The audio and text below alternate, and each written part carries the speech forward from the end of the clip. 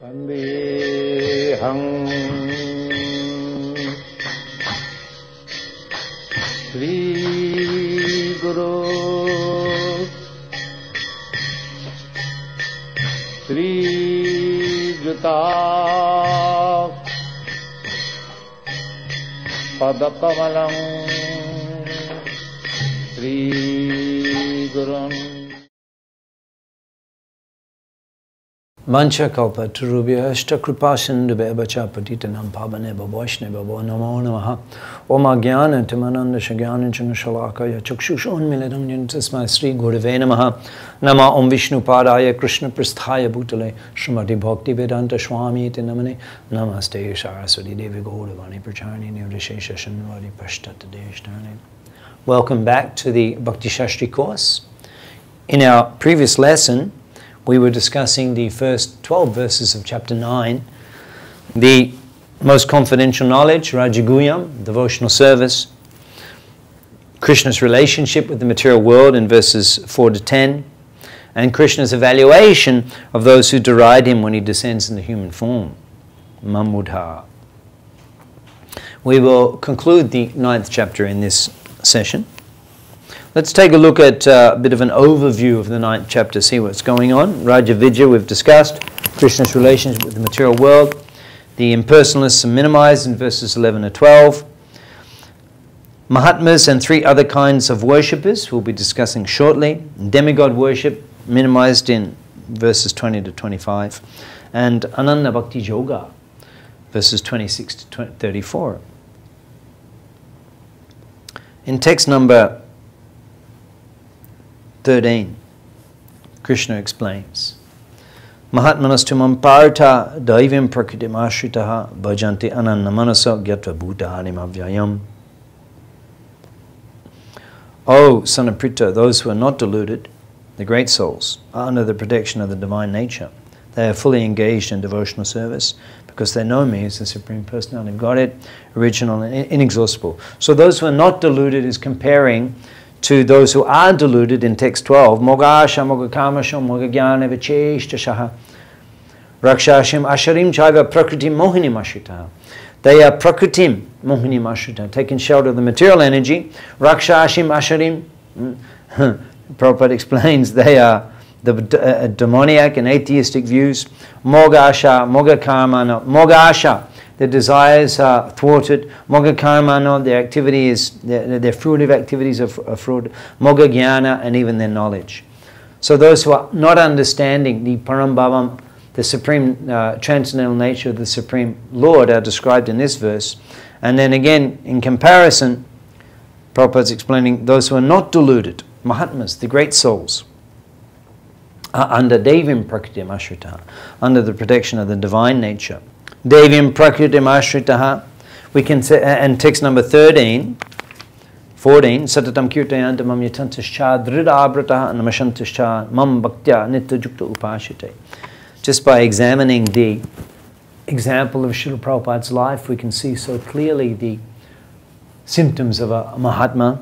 Devim Prakritim Ashrita. Prabhupada's so absorbed in the divine energy and taking shelter of the divine energy, absorbed in fulfilling the order of the spiritual master, dedicated his life to that complete conviction that the order of the spiritual master can be achieved, complete shelter of the spiritual energy. Bhajanti ananda manasa, Prabhupada's conviction, Prabhupada's focus on the service and the worship of Lord Sri Hari, and so exalted. Gyatva bhudarim avyayam. Prabhupada was so expert in every field. He was able to deal with scientists, he was able to deal with politicians, he was able to deal with humanists, he was able to deal with different religionists. Every type of person Prabhupada was so expert in dealing with, because gyadva bhudarim avyayam, he realized that Krishna was the source of everything.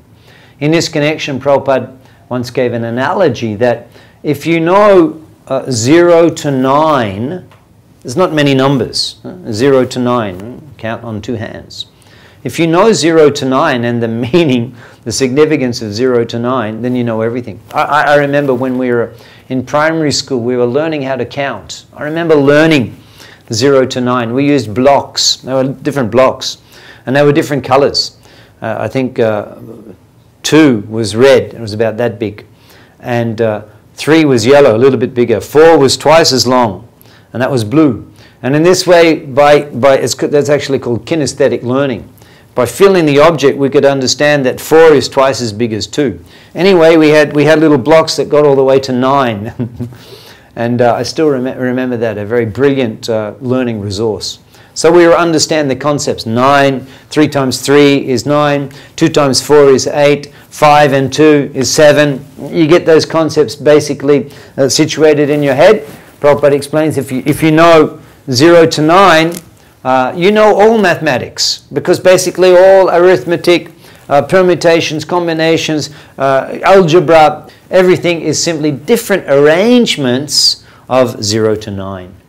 So in this way, Prabhupada gave the example that when you know Gyatva Bhutani Avyayam, when you know Krishna is the source of everything, then you know everything. And Prabhupada was so expert in dealing with every type of person in every situation, because he knew that Krishna was the underlying principle behind everything. Satatam Kirtayanto Mam, constantly chanting the holy name. Prabhupada, what an example of Satatam Kirtayanto Mam. Chanting Hare Krishna, constantly glorifying Krishna, constantly discussing the spreading of Krishna's mission, writing books, constantly absorbed in Krishna Kirtan, without interruption. Yatantascha Dhrida Brataha, here we are in Susirada Rashbihari Mundir. ISKCON Juhu, what an example of determination. Even when such greatly empowered assistants and delegated preachers of Prabhupada's mission, they gave up hope. No, it's impossible. We'll just start afresh, go somewhere else. Prabhupada was so determined to acquire this land in ISKCON Juhu and build a beautiful temple for Sri Radha Rashbihari. What determination! Irrevocable, unbreakable determination. Yutantascha, endeavor and determination to serve the Lord. Nitya Jukta Upashate, entire life of service to Lord Hari. I spend quite regular time in Kolkata, residing in Sridham Mayapur. I regularly visit Kolkata, and oftentimes when we're near Howrah Bridge, we reflect on Prabhupada's childhood. From the young age, 5, 6 years old, Prabhupada was organising preaching, the Rath Yatra, and such a nice leela there described how he went to the market, was unable to find the Rath Yatra cart. There was carts there, but so expensive.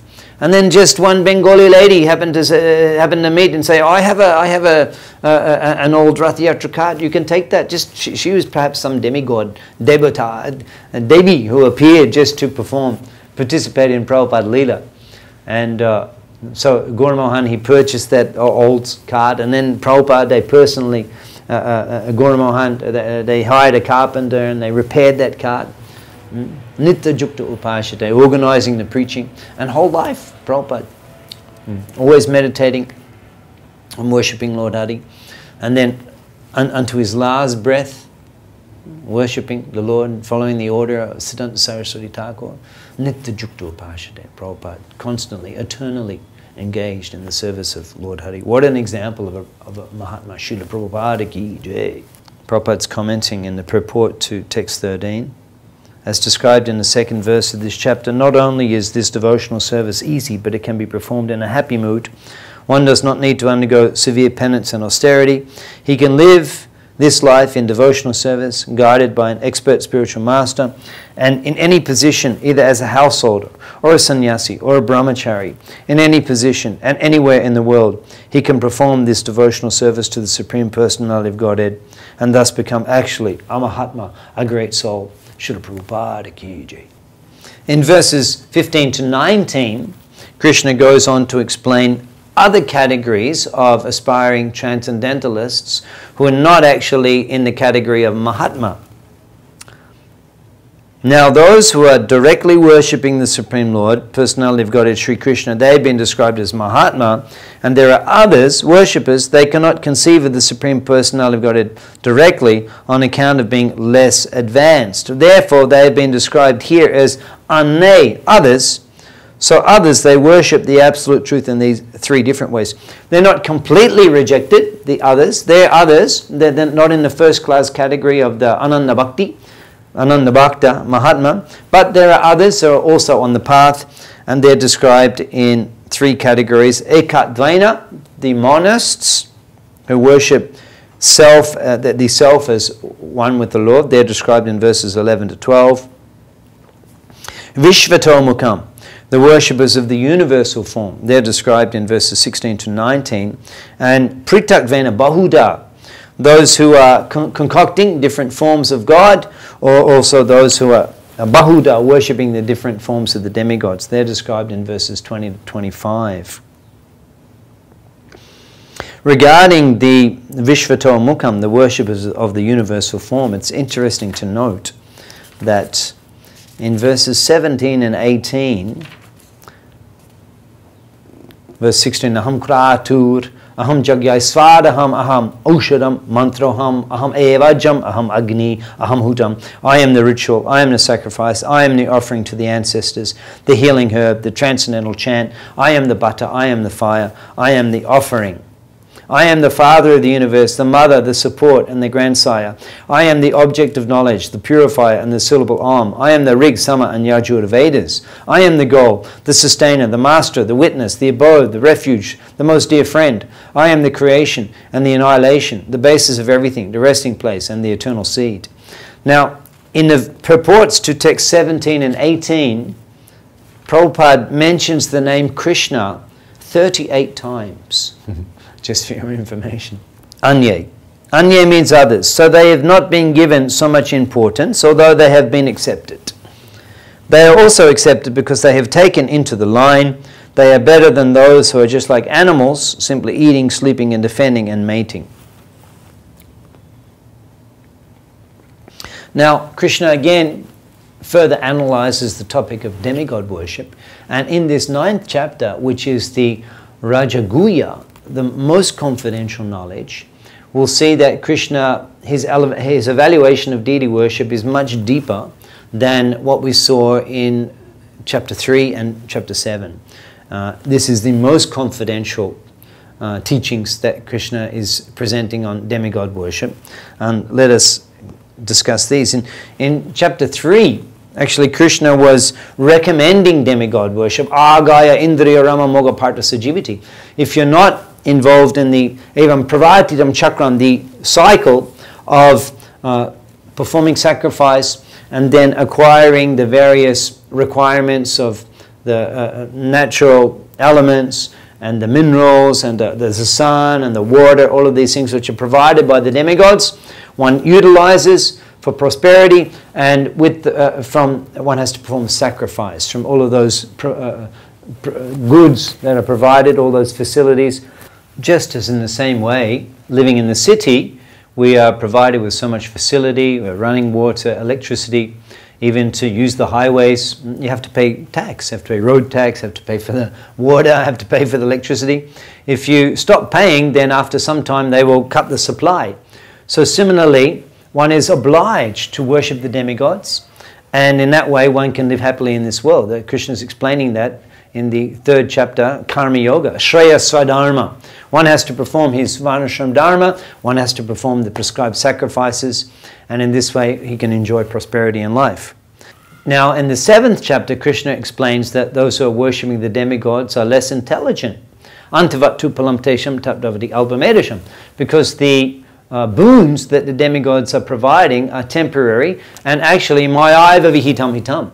Those boons are simply provided under the authorization of the Supreme Lord. Tasya tasya chalam shradham tameva vididhamyaham. And the Lord is also providing the steady faith that the demigod worshipper has in worshipping the demigod. But therefore, those who are less intelligent worship the demigods, and the result is not the same. Deva yujo yanti mad bhakti yanti mamapi. Clear distinction. Worship of the demigods will keep you in the material world, even though you may be elevated to a higher status. Devan mad bhakta yanti mamapi, and worship of the Supreme Lord Hari will take you to the transcendental realm.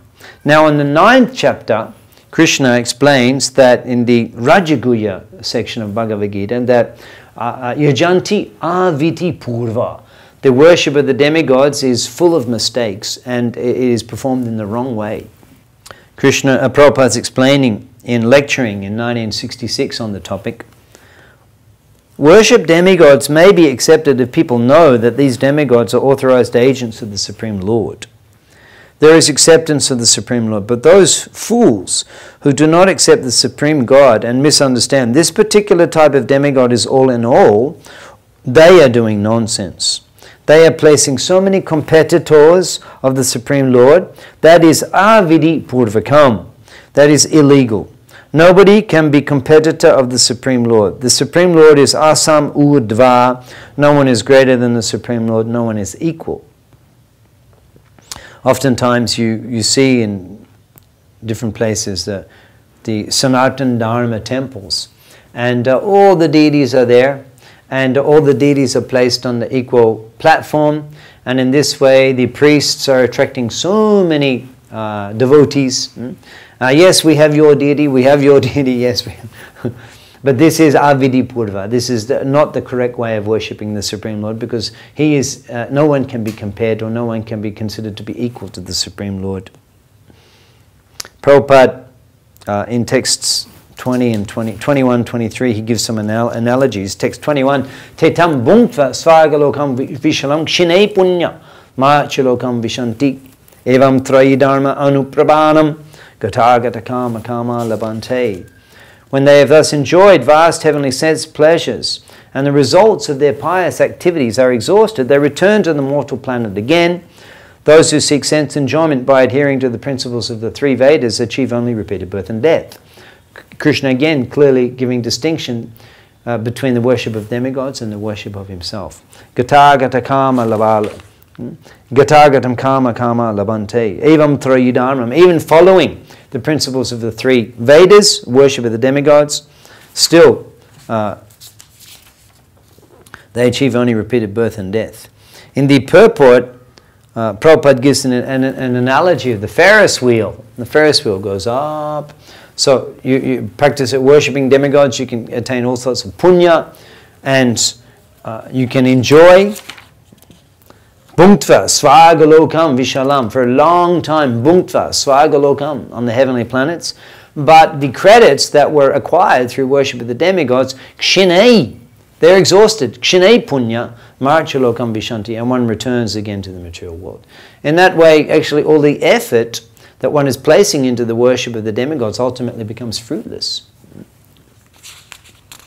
Mahaprabhu also in his teachings too, Rupa Goswami explains, Brahmanda Brahmate.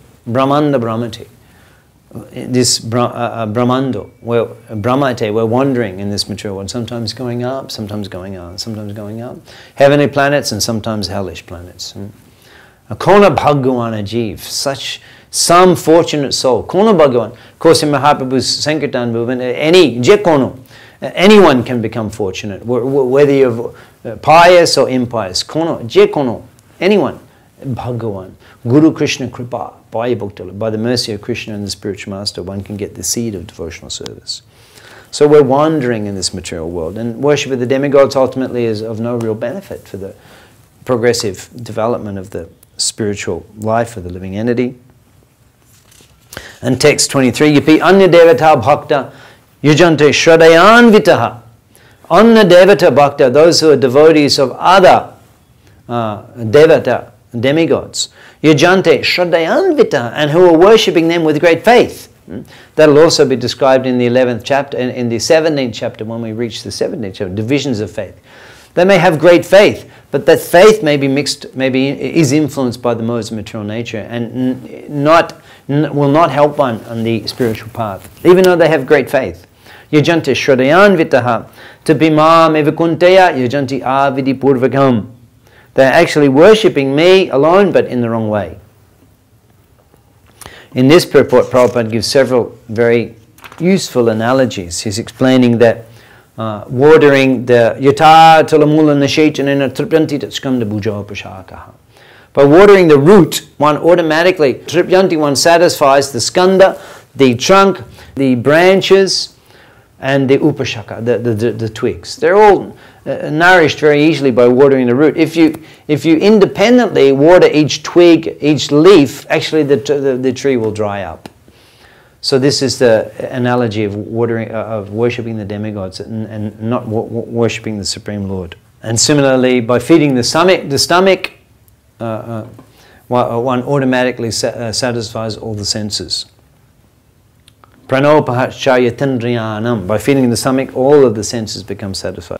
Another analogy that Srila Prabhupada gives here is the bribe.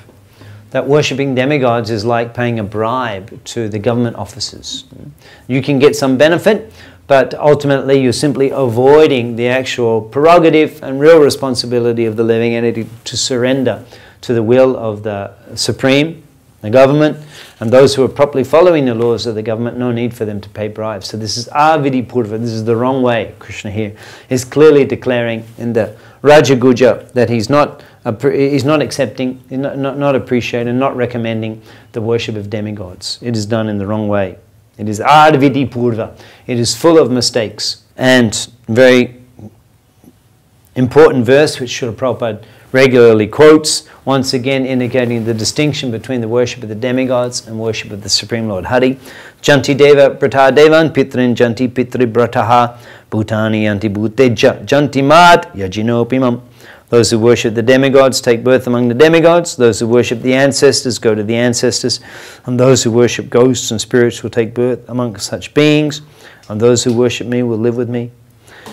Prabhupada's commenting, Krishna says, Janti deva prata devan. How you nonsense say that everyone goes to God? This is nonsense. You can go to Shiva, you can go to Indra, you can go, there are so many planets and you'll go there. And that is reasonable. And how do you say, whatever ticket I purchase, I will go to this Delhi? Even Prabhupada, he's of course describing buying a train ticket, but now everyone's flying Indigo, jet. You go Indigo, the departure lounge, so many you'll see, one after another, Coimbatore, Chennai, Delhi, Mumbai. You roll up to the Mumbai with your Delhi ticket, not possible. It's a very wonderful analogy Prabhupada gives. Therefore, they are nonsense mudha rascals. But this is the propagation that is still very popular in India, in Bengal particularly. Every path will lead to the same. This is rascaldom. Mudhas, rascals, they do not know what is God, what is demigod, what is Lord Shiva, what is Lord Vishnu or Brahma. They do not know. If a woman says, oh, everyone is my husband, then she is a prostitute, that's all. Let's have a look at what's going on in the 9th chapter up to this point.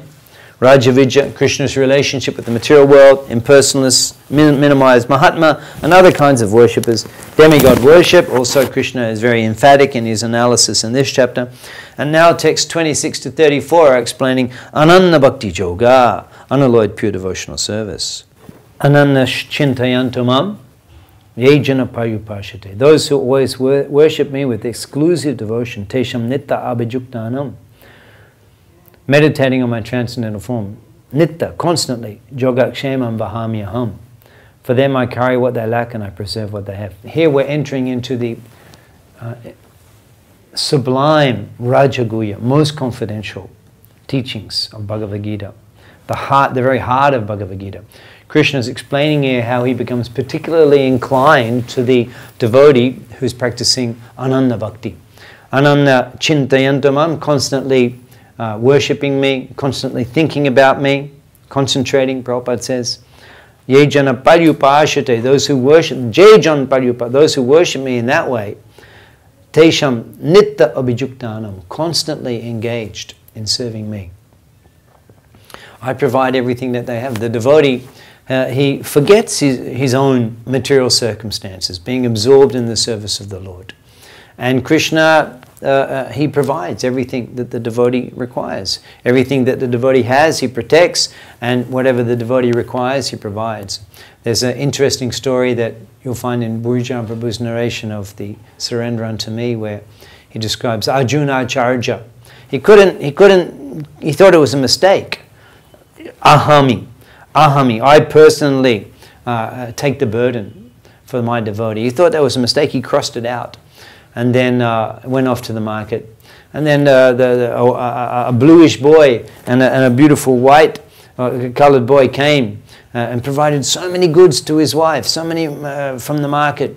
And as they were leaving, they showed them the whip marks on their backs. And they said, Arjuna Acharya, he forced us to bring this. Whoa, that cruel Arjuna Acharya. Mataji was very upset. She fed the boys. And she also took prasad, being dissatisfied with her husband. When he came back, she said, what is this, Devi? You are taking? Oh, who are you there? You beat those innocent boys? Well, what innocent boys? Yeah, they came. Look, they brought so many things from the market. They said you forced them. They said you beat them. I never saw any boys. What were they like? One beautiful, bluish, one whitish, beautiful. Arjuna Acharya realized that in order to confirm his statement in Bhagavad Gita, he personally came and he adjusted his commentary. He had scratched it out, the word Vahami. He again put it back. Krishna personally takes interest in his devotee, because the devotee is so much absorbed in serving and loving him. And the devotional process is so easy, so easy. Krishna is so easily satisfied. Patram Pushpam Palam, text 26. Patram Pushpam Palam Toyam. Yomi Bhakta Prayachati. Just the devotion is what he's interested in. If you offer me with love and devotion a leaf, a fruit, a flower, or water. Tadaham Bhakti Paridam Ashnami Prayatatmanaham. Prabhupada's explaining how it's very easy to serve Lord Hari. And he's reciprocating with the loving mood of the devotee. Even though he's not hungry, he's the proprietor of everything. He will eat, ashnami. He eats because he's obligated to reciprocate with the devotee's loving intention. In this way, the glories of pure devotional service are enunciated by Krishna in these verses. Yat koroshi, whatever you do, yat ashnashi, whatever you eat, yat johoshtadas, whatever austerity you perform, whatever you offer and give away. Yat tapasyasi kuntaya, whatever austerity you perform, tat kurushat madarpanam. You do that for me. You offer that to me.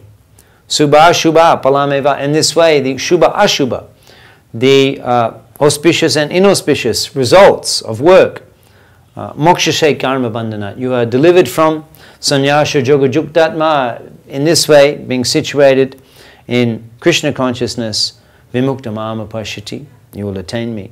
Krishna is explaining his special affection and consideration for the devotee engaged in Ananda Bhakti. Samaham sarva bhuteshu, I'm equal to all living entities. Name dvesha asti na priya. I'm not particularly inclined nor averse to any living entity. But, jai bhajanti tu. Tu means kintu, means but. Ye bhajanti tu, mam bhakta. Those who worship me, who serve me, bhajanti, who serve me with devotion. Mayi te, they're in me, te shu chapi aham. And I become a friend to them. In the purport, Prabhupada is explaining how the devotee is like a gold ring and the Lord is like a diamond, and they simultaneously enhance each other. The relationship between Krishna and his devotee is very sublime. He becomes a friend. He becomes a friend. Just as the devotee is, in the 7th chapter, Prabhupada quoted the verse from the Srimad Bhagavatam, Mad anyat te na janati. Mad anyat, besides me, te na janati. They're not interested in anything. Naham tebyo managapi. And similarly, reciprocally, I am not interested in anything else apart from them. In this way, Krishna, his only business is to fully focus on and reciprocate with the love of his devotee. Ami bina bandhu ada uke ache to umara. Thakur Bhaktivinoda is describing the mood of Sri Gaurasundar. Ami bina, besides me, bandhu ada uke ache to. You have no other friend apart from me. And the extent to which Krishna can reciprocate with his devotee is so sublime. Rasa Shekha. He is the most personal. He is the most equipped to reciprocate with the devotee in any way that the devotee desires to worship and love him. Krishna is carrying on even more confidential principles, that the special facilities that he provides for his Ananda Bhakta, abhichet sudurachara, even if one performs most abominable sudurachara activity, bhajate mam Ananda Bhak, if he carries on with Ananda Bhakti, with worshipping me, loving me, as prescribed in the system of Rupa Goswami, how to practice loving devotional service to the Lord. And chanting His name, offering, bowing down, seeing the Lord, hearing about the Lord. The principal activities of Bhagavad Bhakti are hearing and chanting, glorifying the Lord, hearing the Lord, chanting the holy name. If he carries on in the devotional practice, even though, as Prabhupada explains, in the unpremeditated circumstances due to previous habits, if one shudurachara is induced to perform most abominable activity, sadur eva samantabhya, Krishna considers him holy and saintly, samyak bhyavasito hisa, because he's firmly engaged in his determination to carry on and serve the Lord. Kshipram bhavati dharamatya kshasakshanktim nagachati. Quickly, as a result of his bhajanti ananda, as a result of his bhajatem amananda, but carrying on with the process of devotional service, kshipram bhavati dharma, he quickly becomes righteous, and those inebrities will be removed from his character, shasha shantim nagachati, and he attains lasting peace, konteya pratijanihi nami bhakti pranayashati. Also interesting to note here that konteya pratijanihi, that Krishna is declaring, Arjuna, you declare it boldly, because as we saw from the Leela of Bhishma Dev and Krishna in Mahabharata, that Krishna is more concerned with maintaining the words of his devotee than even his own words. So when Bhishma Dev informed Duryodhana that tomorrow I will kill those 5 Pandavas and here are the special 5 arrows that I will reserve for them, unless Krishna himself breaks his own promise to intervene in the battle, I will destroy all of the 5 Pandavas. And Krishna was there, Arjuna on the chariot. You see the beautiful picture. Bhishma Dev was fighting so ferociously that Arjuna almost gave up his life. And then Krishna, seeing the predicament, he personally got down from the chariot, picked up the broken wheel, and running toward Bhishma Dev and showed him, are you satisfied now? You stop this. Are you satisfied now? I've broken my promise. Are you satisfied? And Bhishma Dev seeing this, he was so overwhelmed with love. And he was ready. And then the day ended.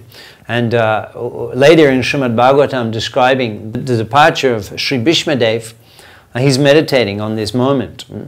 Actually, our acharyas described that Bhishma Dev was in a more fortunate situation, because Arjuna was seeing Krishna from behind, but Bhishma Dev was seeing the beautiful face with the ash that had covered the body of the Lord, and the perspiration, drops of perspiration, and also spots of blood where he had also been attacked by Bhishma Dev's weapons. And as out of love for Arjuna, he was breaking his own promise and maintaining Bhishma Dev's promise that unless Krishna personally intervene, I will kill the Pandavas. So in this way here, Krishna is declaring, Arjuna, you declare it boldly, because Krishna becomes more interested in maintaining the statements of his devotees than even maintaining his own promises. Mam hi pata vipashcha jp papa yonaya. If you take shelter of me, JP Shu Papayoni, even those who are a sinful background, even Striya, even the women, Vaishya, the mercantile class, even the Shudras, Yepi Yanti Param Gatim. They can also practice Ananda Bhakti, and they can also attain the supreme destination. King Puna Brahmana Punna Bhakta Raja Shayastra. What to speak of the Brahmins, the devotees, and the kings. Anitam Ashukam Lokam. Imam Prapya Bhajashvamam, having come to this temporary miserable world, engage in loving service to me. And then the concluding verse of the 9th chapter, which we find right in the heart of Bhagavad Gita, right in the center of Bhagavad Gita, Krishna's ultimate order to the living entities and inspirational encouragement. Manmana, think of me. Bhavamad Bhakta, become my devotee. Madhyaji, worship me. Mam Namaskuru, bow down to me. Mami Vaishya Shiyukdvavam, in this way completely absorbed in me by practice of devotional service. Atmanam Matparayana, certainly you will come to me. And this all-important, most important instruction of Bhagavad Gita is again repeated in the 18th chapter. And in this way the 9th chapter concludes, and we are right in the heart of Bhagavad Gita. In our next lesson, we'll be carrying on with the 10th chapter, and we'll see that Krishna carries on. There's hardly any interruption in this presentation to Arjuna here. Ananda Bhakti. In this chapter, the Raja Guja Jog was described, the most confidential knowledge. the great souls, the Mahatmas, and their symptoms, how they're performing Ananda Bhakti compared to others. The demigod worship, Krishna actually explains his real feelings about demigod worship, Avidipurva. And then in the concluding verses of the chapter, Krishna explains the special facilities, the special way he reciprocates with those who are performing Ananda Bhakti. And this is the most confidential knowledge. In the 10th chapter, Krishna carries on to explain how the Ananda Bhakta, how the devotee can worship him and can conceive of him with his various manifestations of opulences. Let us conclude with this comment from Srila Prabhupada. Simply go and preach this very thing. Krishna says, Manmana bhavamad bhakta madhyaji mam namaskuru. This is Krishna's desire. Preach to the world. Just be Krishna conscious. Manmana, just become Krishna's devotee. Manmana bhavamad bhakta madhyaji, just worship me. Madhyaji mam, offer your obeisances to Krishna. 4 words, then you become a preacher. It's not very difficult to become a preacher and to become a spiritual master. Srila Prabhupada ki jai.